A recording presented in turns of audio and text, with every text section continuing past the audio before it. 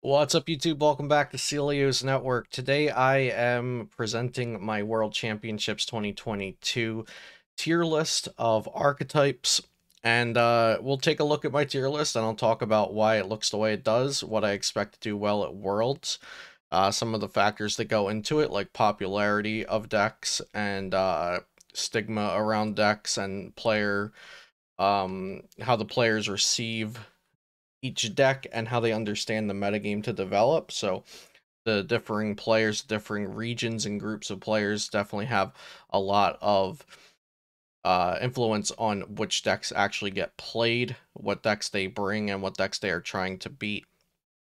So we'll try to talk about a little bit of all of that today.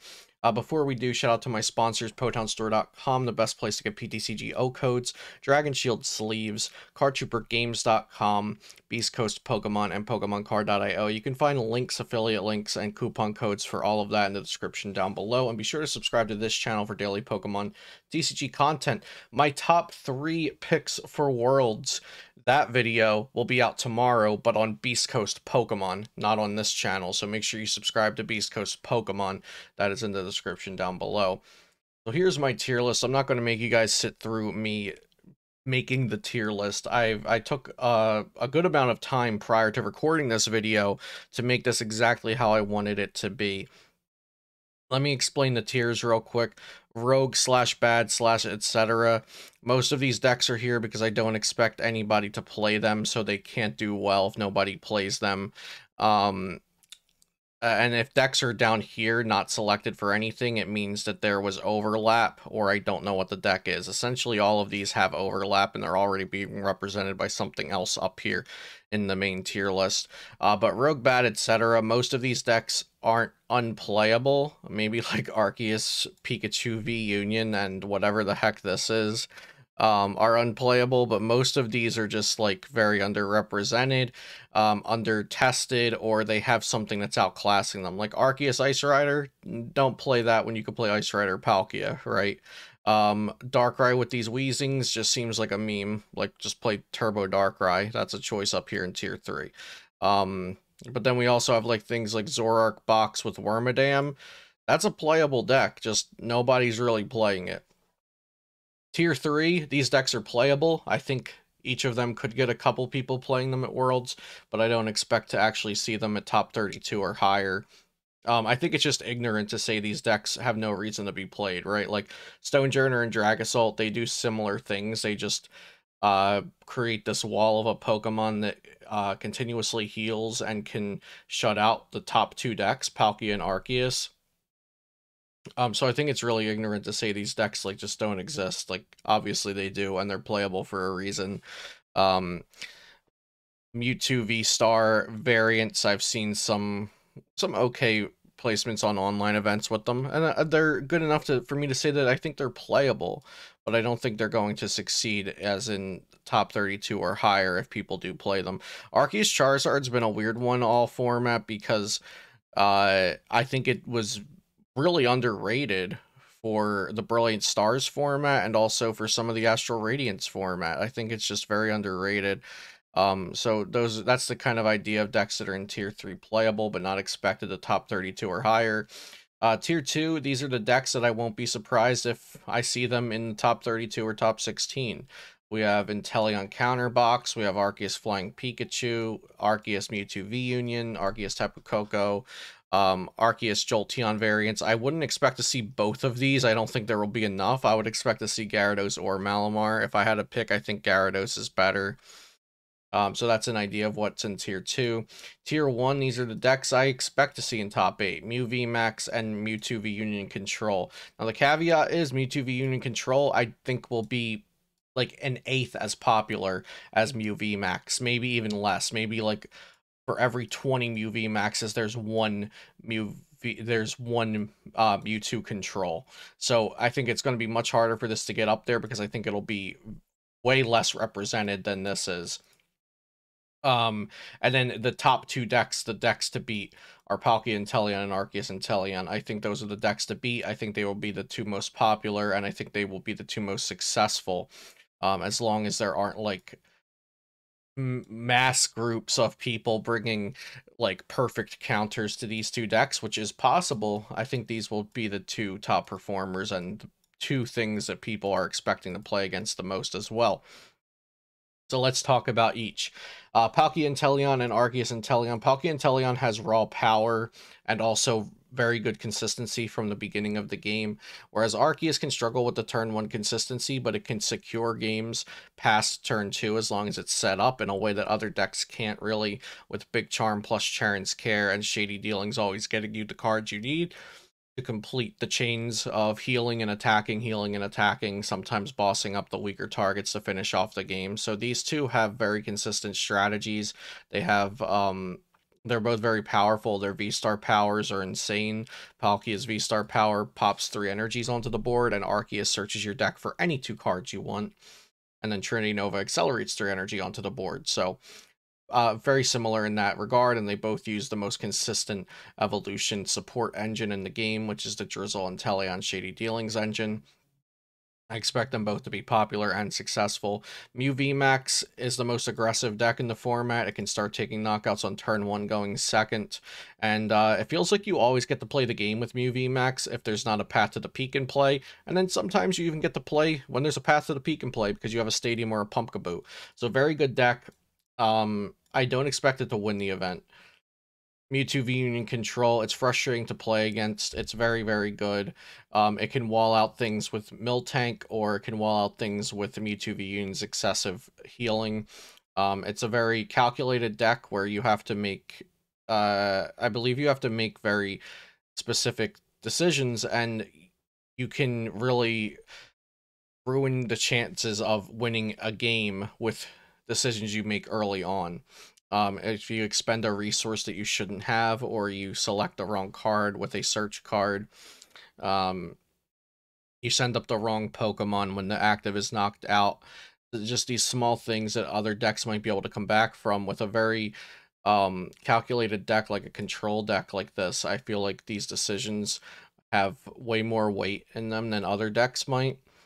So it takes a very strong player, both with fundamental skills and mental stability over the course of a day to play this deck. Tier 2, there's a lot in Tier 2 because I think there's a lot of viable playable decks. Inteleon Counterbox, very, very difficult deck to play. I'm not sure if the payoff is as much as Mewtwo V Union Control, but they're both very hard to play. But this is going to be taking KOs and knockouts, and I think Slowbro should probably be in this deck. Slowbro from Pokemon Go, of course. I hope. Okay, yeah, I was starting to worry. I was like, wait, is Regigigas not on this tier list? It is, so we'll get there. I don't know why I just had that random thought. Like, crap, is Regigigas here? Mewtwo V Union with Arceus V-Star. This is a deck that's performing well online. I think it's strong for reasons, it's strong for the reasons that Mewtwo V Union is strong for. This is essentially like Arceus Duraludon VMAX, where Arceus is just a catalyst for Duraludon. It's the same thing here with Mewtwo V Union. Mewtwo V Union has 3 broken attacks. It can hit 16 damage counters wherever it wants. It can heal 200 health from itself, or it can pop you for 300 damage. So this is a powerful deck, but it's very one-tracked. It's a little worse now that people know what it is, but it feels even to slightly favored versus the top 3 decks being Palkia, Arceus, Mew. Yeah, I think I'm comfortable saying it feels even to slightly favored versus the top 3 decks. But it has consistency issues that come with being a V Union deck, so maybe those are actually slightly unfavored to even once you take in those consistency issues. Next is Arceus Tapu Koko VMAX. It's just good because Tapu Koko is very strong against Palkia, and then you can use Path to the Peak for Mew, and then you try to somehow win a war of attrition against Arceus and Teleon, which is quite hard. Arceus, Jolteon, either variant, Gyarados, or Malamar. If you set up the Jolteon memory capsule and they don't have boss's orders or cross switches, the top 2 decks struggle very hard against that because they can't use their Shady Dealings. But if they can just gust up the Jolteon and knock it out, you become just a bad deck. Like, that's my problem with these decks. If they can knock out your Jolteon, you become a bad deck. And if they knock out your Jolteon and you can't reestablish it reasonably within that game, you just become a bad deck, in my opinion. Against Mew, you don't need Jolteon. In this version, you play Path to the... Well, you play Path to the Peak in both, but in this version, your hope against Mew is Path to the Peak at Gyarados. And then in this version, with Malamar VMAX is pretty good against Mew. It's also good against Mewtwo V Union because of weakness. Arceus Duraludon VMAX is good. It's one-tracked, just like Arceus Mewtwo V Union. They're very similar, that it's just like Arceus is your catalyst, and then you're just trying to set up a couple Duraludon VMAXs. It's like a very down-the-middle kind of deck for me. It's not like something I'm excited to play, or that I'm really, really rooting for, but I do think it's a good enough deck to be in tier 2. Next is Rapid Strike Urshifu VMAX. I think this is a very good play for the tournament if a player is confident in their list and their ability to pilot this deck, because Dunsparce and Manaphy have been pretty non-existent from Arceus decks, and I expect it to continue that way. You have Dark Pokemon to answer the Mewtwo V Union decks and Mew VMAX. The real problem for Urshifu is dealing with Palkia's aggressiveness and their stability with Manaphy, and even through the counters that you might put into your deck. This is just a raw power deck, Palkia V-Star, and even with counters in your deck like Zeraora or Raikou V, you can still struggle with this deck because they hit hard and they hit often and they hit early. So Urshifu's issue really is Palkia, and then some of the rogue decks like Duraludon VMAX, Stonejourner, those kinds of things. So I think Urshifu could do well at this event, and I think a lot of people are thinking that it's just, can you get through the field of rogue decks and Palkia? And can you handle Palkia? If you've found a way to handle Palkia, then this deck is very, very good. Or handle it consistently and comfortably, I should say. Regigigas, it should just beat Arceus, Palkia, and Mew. So if you have a deck that's beating the top 3 decks, that seems pretty darn good. But I'm not so sure it's that cut and dry. I expect to see Regigigas get people through day 1, but I don't think it's a good enough deck to play in day 2 as of now. That's my opinion. Dialga V-Star is aggressive when it's setting up consistently, but it also feels like a deck that gets very awkward draws at some points, which I talked about that in my top 10 decks video recently. Dialga V-Star is fine. Wouldn't be a deck that I would even consider playing to the event, but I can see it getting a placement.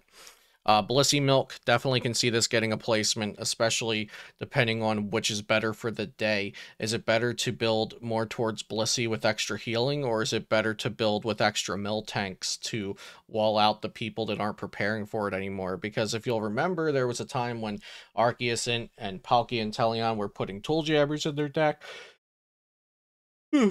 Excuse me, to deal with a toughness caped Miltank, if they were putting extra Inteleons, or they were putting Nessa to get back their single prize attackers to deal with Miltank. And that's why Miltank faded out and it became more of a Blissey deck, but now it could just become more of a Miltank deck again, and you can focus really focus in on Miltank if these decks can't handle it.